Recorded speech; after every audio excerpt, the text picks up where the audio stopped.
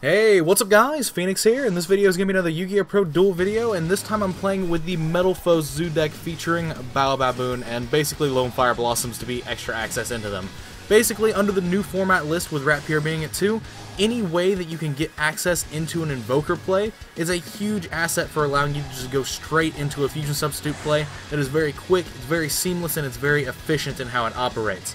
So Baboon just seems to be one of the best enablers for that. Any deck that has the capability of making a quick rank 3 easily seems to just be really good off in theory with how the Zoo format next format is going to establish itself. So this deck plays Terratops in it and triple Lone Fire and triple Baboon. So it has 9 different ways to get to just a rank 3 play, a 1-card rank 3 play. Before you Pendulum Summon, but then this deck also has access to Arch-Phoenix Centrics and Metalfoes Silvereds, so it definitely has ways to make rank 3s after you Pendulum Summon as well, because you could just pump up on those cards if you have an Arch-Phoenix Centric play to fuel your combo and all that sort of nonsense. But as you can see, I opened with Lone Fire, so I just cycled through the Lone Fires, get them out of the deck, popped the Baboon with a Metalfoes scale, hand corrected a bit, and then started doing my Fusion Substitute play, which ultimately you end up cycling 3 cards through your hand off Baboon. So you get to pick and choose what 3 cards you have in your hand. You get to set Metalfoes spells and traps out of your deck based off, what Metalfoes scales you have. But then you also get to draw one off Emerald, and then you get to draw one off a Fusion Substitute. So ultimately, you just have a really cool interaction with how this deck is meant to operate, because it allows you to dig for more combo pieces. It allows you to dig for defensive cards. This deck is very sparse on defensive cards now that Kieran has been banned, essentially. So you don't get Bambuku access, you don't get Kieran access. Which those were arguably the strongest reasons to play Metalfoes, was because it's the best deck at summoning Kieran currently in the format.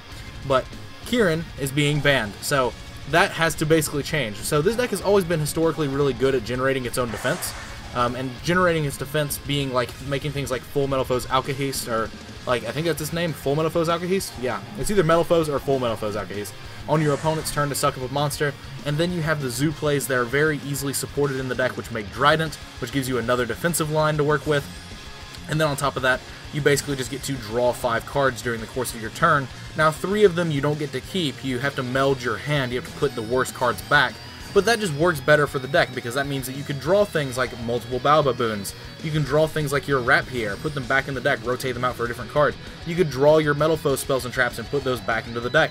You can do all those sorts of things. And then if you're able to resolve a good Pendulum Summon for your Metalfoes cards that you dug for with your 5 draws, essentially, then you're able to make a Metalfoes Mithrilium play, or just any sort of Metalfoes Fusion play in general. You can go straight for the full Metalfoes Alkahest, and then you get to shuffle back Metalfoes Fusion and draw a card again. So you basically just get to do tons and tons of drawing. You can draw upwards of 6 cards, and you can definitely draw more based off how you want to build the deck. You could include extra copies of Fusion Substitute, and that would not only support the Zoo combo, but Fusion Substitute works for the Metalfoes cards as well, and you can start shuffling those back into your deck. So there's multiple things that you can do. There's multitudes of options that you have available to you as far as this deck can be played.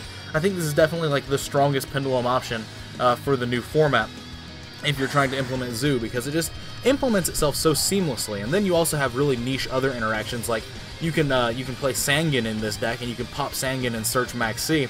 That's definitely something that exists. It's not in this build, but it's something that I've discussed with a couple of people before, because you could actually Pendulum Summon Sangan as well, so you could just do your entire Zoo combo off a Baboon or something and draw into Sangan, keep it, and then Pendulum Summon Sangan, and then with one of your leftover scales, pop Sangan, search Max C. So you have a ton of different capabilities and options that you could have access to, as far as generating your own defensive lines and all that sort of stuff, and then just allowing your play and board to be able to kill your opponent. But so as you can see here, I've got a Dimensional Barrier set that I drew into, and I've got double counter, and I'm specifically holding the barrier. I used my Alkahest play to suck up his Dante to lull him into a false sense of security, as I don't have anything, so I'm really going to lose to you trying to press boards. And if I flipped Dimensional Barrier at the point that I saw that he had a bunch of BA monsters, I would just be he would just start walling up with floaters, essentially. He would just basically just start putting multiple monsters on the board. He wouldn't trigger my counters, which is definitely something I want to do.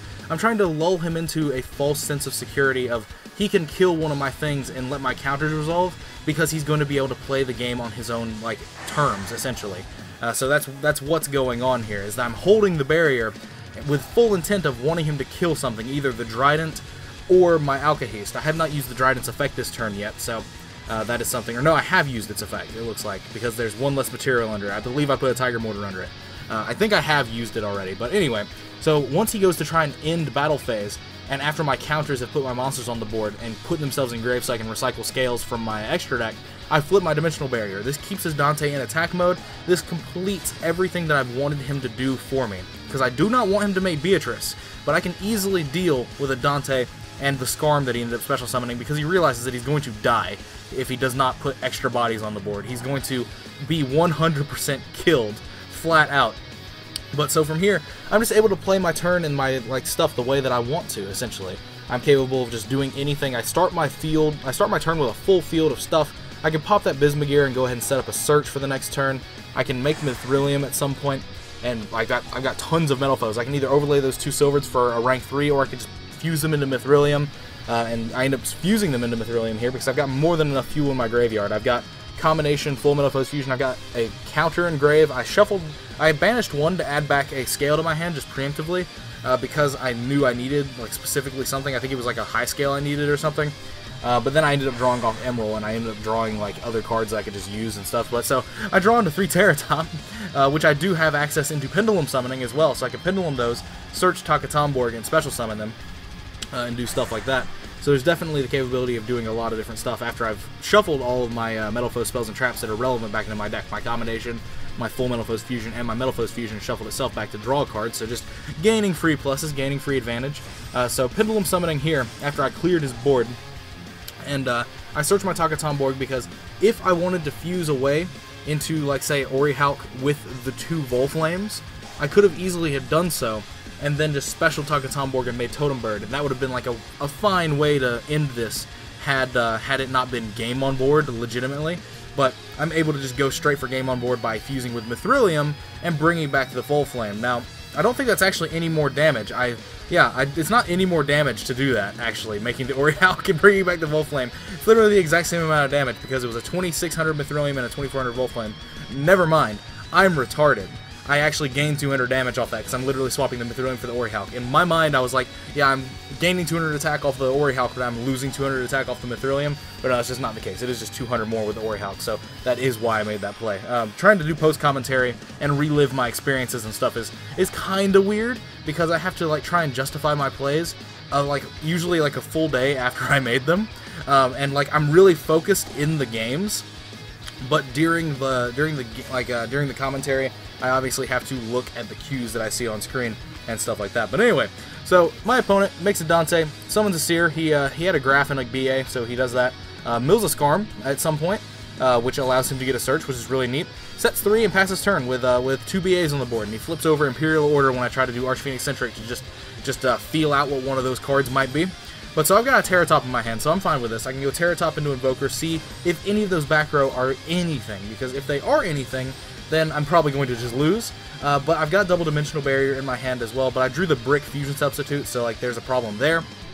So ultimately, I also drew the Dragoons of Draconia, so I literally drew 5 unsearchable cards, and then 1 Metalfoes scale. So I just go into my Trident play, and I end up popping the Imperial Order. I'm like, wow, this all resolved? That's so weird. But so from here, I'm able to go Fusion Substitute into my Norden, and I arguably should have used the Eccentric first, but in my mind, I've got very few resources on my board as far as Metalfoes that I can use, and I've got to use the Eccentric to pop a combination to get a high scale, and then fuel for better stuff. But so I end up playing my Fusion Substitute, and my Norden gets popped, which banishes my Rat, so I just walked straight into a Fire Lake for literally 4, because he hit my Norden, my Xyz, and my Eccentric, and then my Rat gets banished off the Norden, leaving the board. And so I got Fire Laked in 2017, and as you can see in the chat, I say, I just got Fire Laked in 2017, and it actually just might not matter. And that's referring to the fact that I've got the Dimensional Barriers in my hand. And I get really lucky off the Fusion Substitute, shuffling back my Norden, and drawing into a second copy of Arch-Phoenix-Centric. So I'm like, we got there, boys. I needed any way to get to a high scale. So it could have been Arch-Phoenix-Centric, Painful Decision, or any of the high scales themselves. But Arch-Phoenix-Centric was 100% the best one. The best one hands down, because it allows me to take a brick out of my deck in the form of combination, and it fuels for an extra Pendulum monster. The Painful Decision and just drawing a high scale, neither of those options did that. So it was just 100% a whoa, I drew the Eccentric moment. I was still like completely fine with how my game state like looked without drawing that eccentric with the information that I had on the field currently. But still, it was just such a good feeling to just be like, whoa, I drew the eccentric. That's insane. And so I'm able to pendulum summon, and so basically we're playing a floater war. But then in the end phase, when I try to go to end phase, he flips over Traveler, bringing back his stuff that all went to graveyard this turn. His Graph, his Dante, and his Alec that was under the Dante. The Seer can't come back because the Seer is in his hand. But so then from here, I just go ahead and shotgun Dimensional Barrier. I'm just not dealing with this in any way, shape, or form. I'm not going to let him overlay into anything, because if I shotgun the Dimensional Barrier calling Xyz, like, there's no way he can make Beatrice, there's no way he can make other rank 3s, and he has no monster on his field that can get over my Dragoons and kill me. So, like, that's just the entire thing. So he Twin Twisters, and he decides to Twin Twister a really questionable thing. He Twin Twisters my set counter, which he knew was there, and also my Goal Driver. And I find that very weird, because counter can just add the Goal Driver back to my hand, so it's almost like he Twin Twistered for one. And so, like, it's almost like if you play Twin Twister against Metalfoes, you always have to commit to like hitting either the 2 back row that you like. He knows that one is counter, but the other one he doesn't know about, or hitting both the scales and letting counter get 1 card back and just having to chance me draw a scale. Like, you don't hit counter and then 1 scale, because at that point you're literally just giving me a free card back by just allowing me to banish counter. Now, I'm not going to be able to summon a card out of my deck, obviously, but still, like, it establishes to where, like, I don't have to even worry about drawing a low scale. Now, I did draw a low scale here, which means I was like, yeah, amazing. I get to just pendulum summon the big one out now. I get to pendulum out the bigger one, being the Goal Driver. So that's neat. But otherwise, like, it was really questionable for that Twin Twister to be what it was, especially since if he had hit my other back row, he would have hit the other Dimensional Barrier, and that would have been, like, really crippling, because, like, he could have hit counter and barrier, and then that would have just been like, okay, so I'm not gonna, like, be able to fall back on that barrier for the next turn.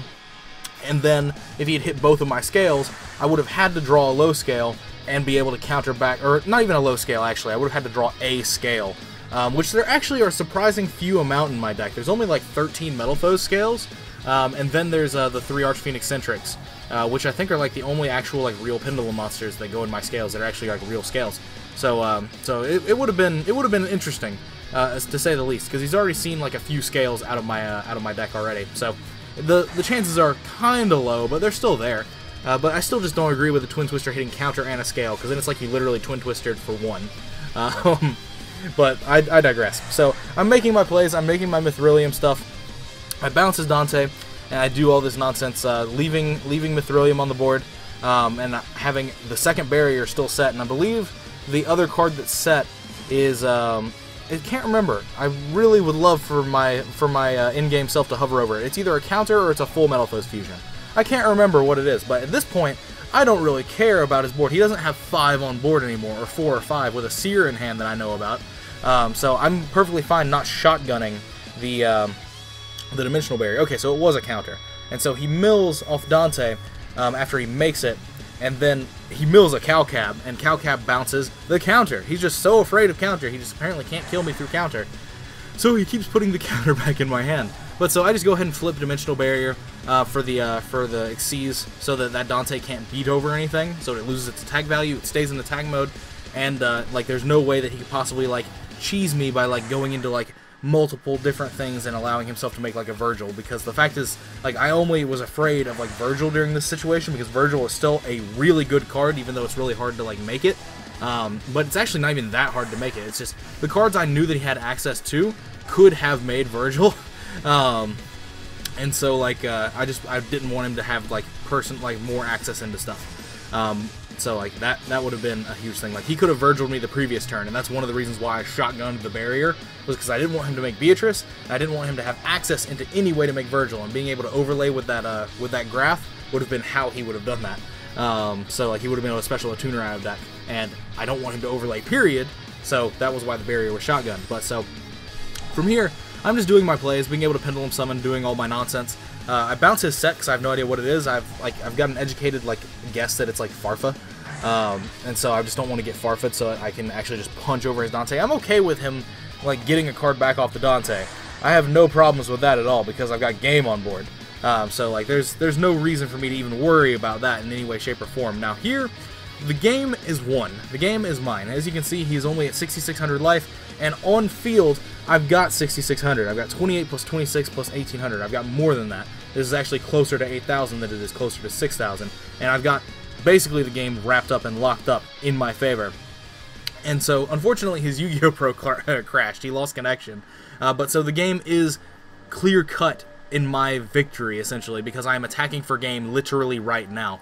For some reason, his YGOpro just didn't like the interaction that Dante plus Cagna had together, and it crashed for him. But so, like, I've got game on board right here, so it's really easy and clear-cut for me to use this, because I've literally, my next action is go into battle phase and attack for game. So, like, it's very simple. Now, I do really like the Metalfoes deck with the new restrictions on Zoo. I think it's, like, probably one of the better hybrids because of, like I said, any way to make it Invoker puts you really far ahead as far as what you're capable of doing with simple fusion substitute plays, because it gives you that extra Xyz on the board, gives you extra resources. So decks that have access into rank 3 pools, like Invoker very easily, like BA, like Phantom Knights, like Metalfoes with all the new stuff, like with Bababoon and stuff, like that just screams that is very good for the new Zoo engine to go into it, in my opinion, and that's what I've been experimenting a lot with recently. But anyway, as always, guys, thanks for watching, and let me know what your thoughts are in the comments down below. I'm actually really curious about that. But be sure to like and subscribe, and check out the links in the description of my Facebook and Patreon pages. If you want to help support me directly, then Patreon is the best way to do so. It also gets you access into a monthly raffle giveaway at the end of each month, so definitely check out the details over on Patreon. But